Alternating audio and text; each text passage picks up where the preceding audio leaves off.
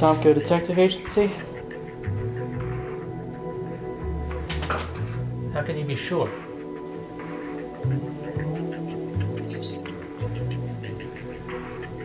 I'll see what I can do.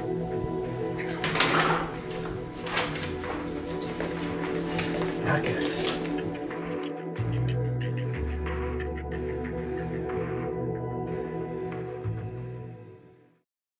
Judgment is the newest entry in the Yakuza franchise.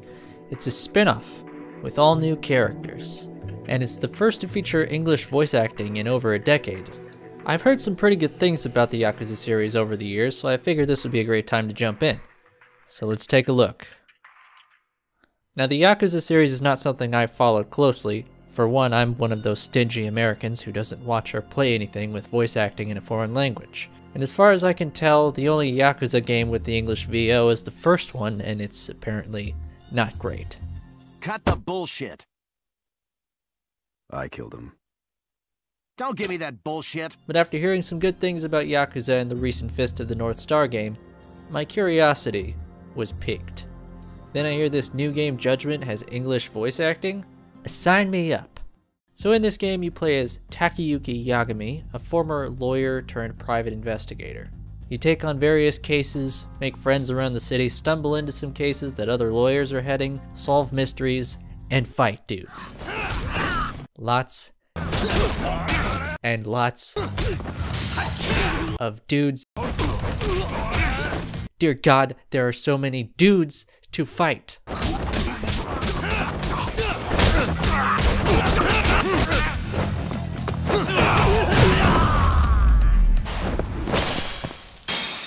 What a waste.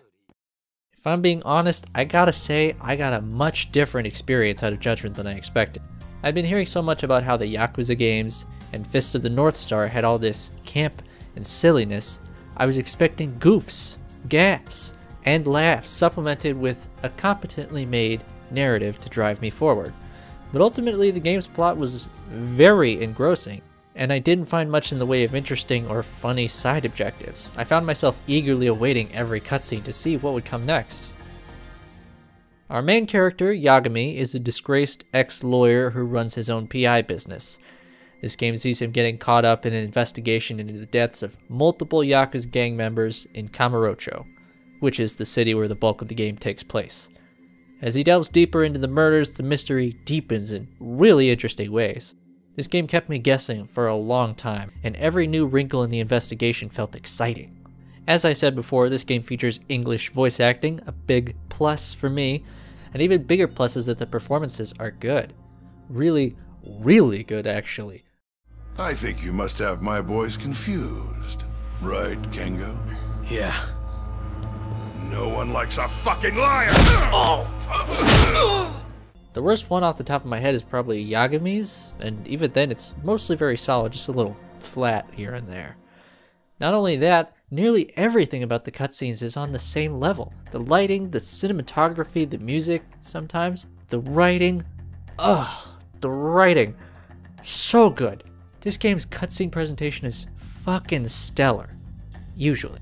I do have to say my one minor complaint about the cutscenes in this game is the the cross button in the corner.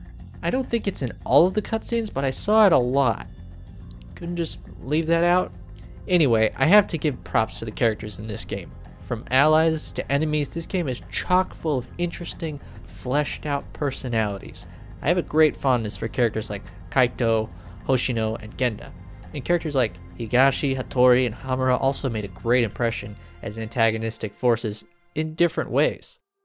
Everyone feels like a real person with real motivations and real lives that they live out.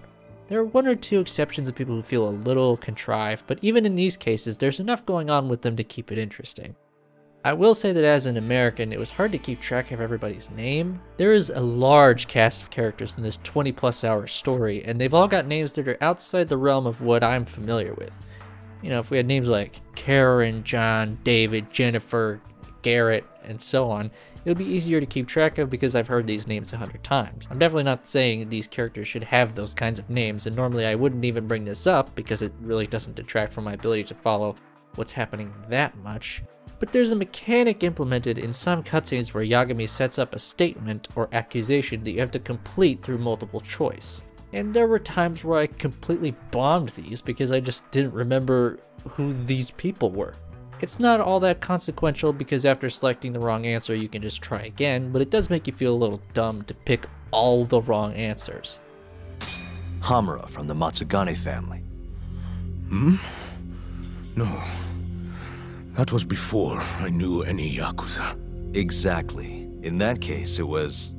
But there is a big issue I have with some of the scenes in this game that I need to address.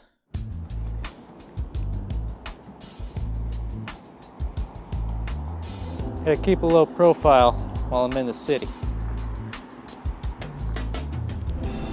It's Joe. Not my thing. Put it this way. The voice acting was one of the major selling points on this game for me, and a significant chunk of the interactions are text-based. I don't think that text has no place in video games. Of course not. But in a game that has such great voice acting, it's a shame when it's not utilized. A great deal of the side cases and activities use this style of cutscene, and there's a good chunk of main plot in the middle that has them too. I feel like a large portion of the game's side activities and part of the main plot could be cut out of the game. It just seems like there's some fat to be trimmed. The opening hours in the third act are really tight and well done, but I honestly had some trouble pushing through some parts in the middle. If we cut out some of these scenes and missions in the midpoint, then maybe we could get some more of these excellent cutscenes instead of the half-baked counterpart. It sounds a little bit harsh, but I only say it because I really love the high moments in the game and I just wish it were consistent. And I think it could stand to be shorter and less padded in parts. As for the music issues I alluded to, the game does have some great music, but I feel like some tracks get overused, like mad. Take this track that's playing right now. For a so-called innocent man with an alibi, your story has an awful lot of holes. Oh, yeah? You wouldn't hide something from us, would you? Course not. Something like the true killer's identity? I said I'm not hiding shit! Pretty great song on its own, but after a few dozen times it gets pretty old. And half the time it seems to kick into overdrive at a completely inappropriate time in the scene. But this story wraps up really nicely, and I'd say it's worth some of the stumbles and the gameplay.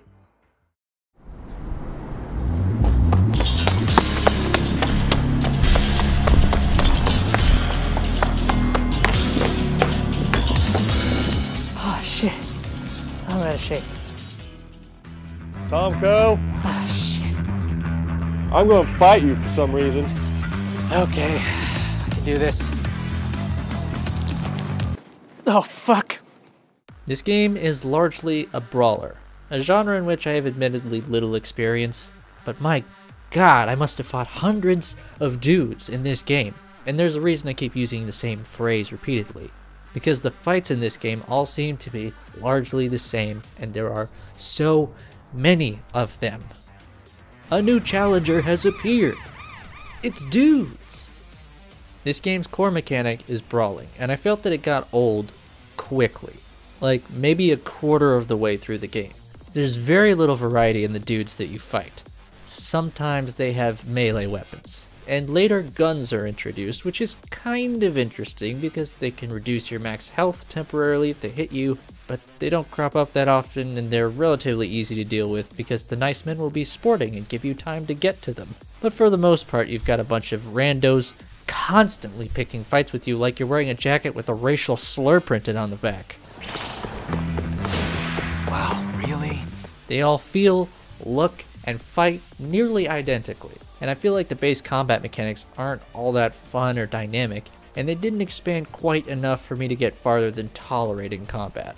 There are two styles Yagami can use to fight, which sounds nice, but even the two of them combined didn't feel like all that much. You got Crane style, which is crowd control, and then there's Tiger, which is more focused, and allows you to be stunned less. After the first few hours, I pretty much stopped using Crane because Tiger seemed objectively more effective unless I was truly fighting a ton of dudes. I'd say even with 7 opponents give or take, you can definitely still use Tiger. So for most of the game I was down to one style, and admittedly there may have been some more skills I could unlock to expand my moveset, but for one, I didn't feel the game really emphasized the skill menu enough. I think it tells you about it once in the beginning, but it didn't make too big an impression on me. Looking through all the stuff I could unlock, there wasn't a lot that seemed particularly useful or worth it, especially the stuff that uses up EX energy. Why would I use that precious resource when I can save it and go Super Saiyan in a pinch?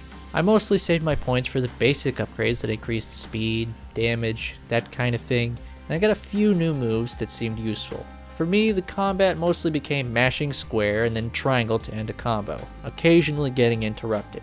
Once in a while I would do a grab, which was rarely satisfying, or sometimes I would grab an object like a bike and smash people with it. That was fairly enjoyable. Then there's a wall jump attack you can do, but I was rarely able to land it. There was some effort to vary up the combat, but for me it just wasn't enough. It got stale fast. Hence why I constantly sprinted through town like a bat out of hell.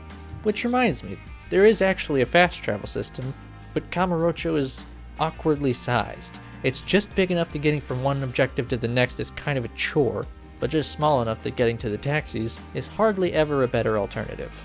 Instead, I run to my destination hoping I don't get ambushed more than once within 5 minutes, and Lord help you if there's increased gang activity. Every few hours I would get a text from this motherfucker saying, "Oh freaking dang, there's more gang members in town, can you take care of this all by yourself, please?" At this point you're getting ambushed 10 seconds after you finish a fight, and you either have to wait for this counter to go down, or fight 2 or 3 of the same guys every stinking time. The first time this happened, I fought this guy, and the implication was that he was done for good. Nope. He always comes back, and it plays out in exactly the same way every time. Same for all the other dudes.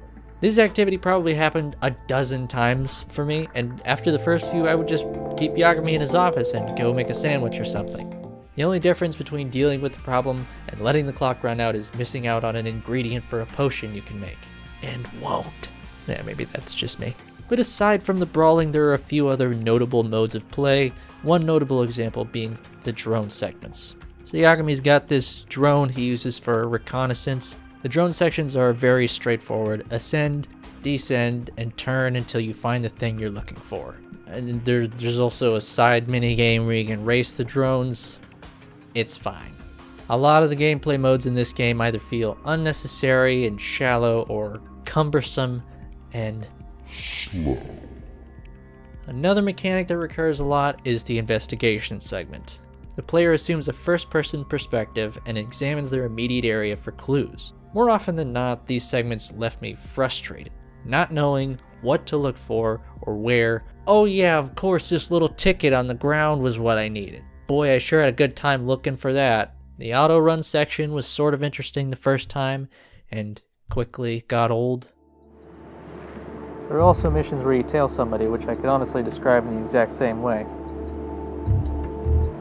That's our guy. Conceptually, it's more interesting following someone, trying not to get caught, but over time, the various people you follow get increasingly paranoid and meandering, which maybe wouldn't be so aggravating if you didn't get a frantic music cue every time the target slips out of your line of sight for a fraction of a second. Ah shit, okay, I'm hurrying. Oh fuck, they've seen me. Shit, I gotta find a place to hide. Ah, crap. I gotta start back here? Then there are smaller things that just serve to halt you in your tracks. Do you remember which key opens this door? If you do, you get a pitiful and useless amount of points. If not, you have your time wasted for 10 to 20 seconds. Oh, and I heard you like lockpicking. What if I told you that there are actually 2 lockpicking minigames? That do anything for you? I actually don't think I played this minigame more than 3 times. I genuinely don't know what's going on there. The more prevalent lockpicking minigame isn't so bad. It gets the job done, and sometimes there's a little tension involved depending on the situation. But speaking of underutilized mechanics, may I direct your attention to disguises. From the very start, my curiosity was piqued by this as you start the game in a disguise. I thought, hell yeah, I'm gonna have some goofy disguises to cause trouble in. Then about an hour or so later, I find out I couldn't put on my disguises. Unless, that is, it's a super special occasion when the developer has decided I can put a specific disguise on. Why is this menu even here? To torture me? I'm guessing the devs didn't want their precious drama to be sullied by player expression. Look, Go Toku, you don't have to put the disguises in the cutscenes, although I would very much appreciate that. Just let me wear them while I'm playing the game. Let me be an electrician who delivers swift justice, or a hobo who takes no prisoners. Let me be me. Not that I'm bothered by it or anything. This leads me to the side activities. Honestly, this is what I came to the game for. The stuff I'd heard about the previous games led me to believe that I was in for some kooky, zany shit with all the side missions. But I have to say, I was underwhelmed. At first, I was seeking these side missions out to play as many as I could, but then this guy is talking to me about finding cats. Just finding them in random places, and taking a picture. Then there's this one with the landlord where she started cooking things and needs you to taste test. And this was fine. There's another one where you meet a guy in a bar and he challenges you to a drinking contest. And it plays out like this. Come on. Then there are the more obnoxious ones, like this one where you get roped into paying an exorbitant amount for some drinks, and you have to use the detective mode to find a way out. I swear I spent about 20 minutes scanning this dumb little bar. After a while I just started ignoring side missions to avoid the headache. Then there are the games and smaller activities. Batting cages, darts, drone racing, VR stuff, etc. In almost every instance, these activities felt like something that I would try once and probably never go back to. They weren't necessarily bad, just okay. Just enough flash to be mildly amusing, but not enough polish to be satisfying.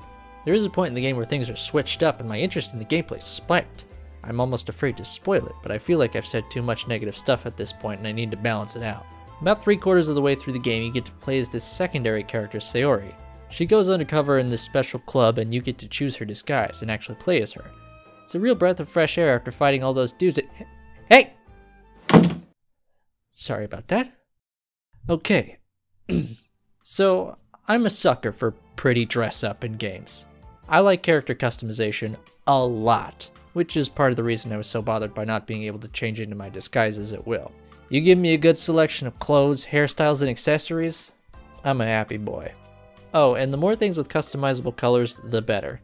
In Judgment, I was a happy boy at very select points. There was the stuff with Sayori, and the few points when Yagami decides he can wear a disguise. But I'm sure for some, this won't be a big deal. My point is that from a gameplay perspective, Judgment underwhelmed me in a big way, and the story is what really pulled me through this game. I mean, I logged about 30 hours on this game, but it felt like an eternity at times. And I'm sure there are some gems that I've missed, some amazing and hilarious side missions, but frankly, if they're in there, they shouldn't be buried among the side missions that I did play that were just completely uninteresting.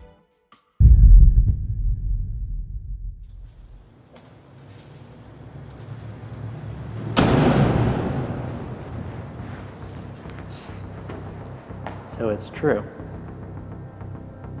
I'm afraid so. Okay. What's this about? Do you not see what's happening? All the videos made up to this point? You think you made all of them?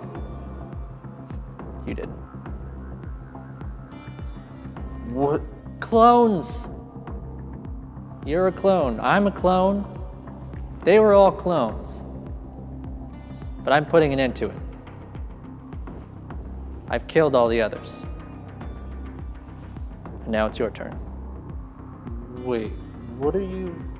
Well, I suppose now's a good time to reveal my master... Dick! You know, Judgment has its issues, but it's a good game at heart.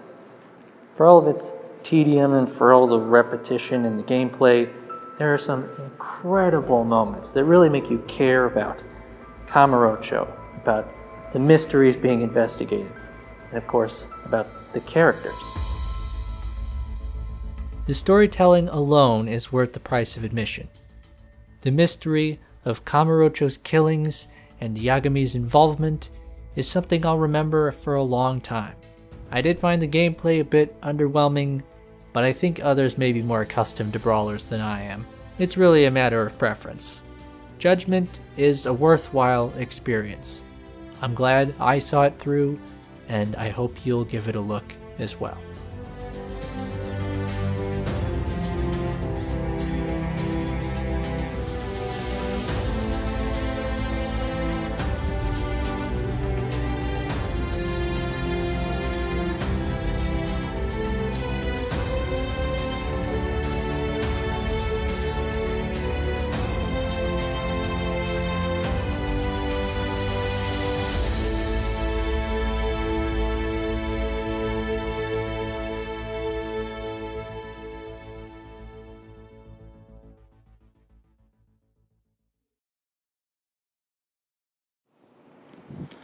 I forgot my line.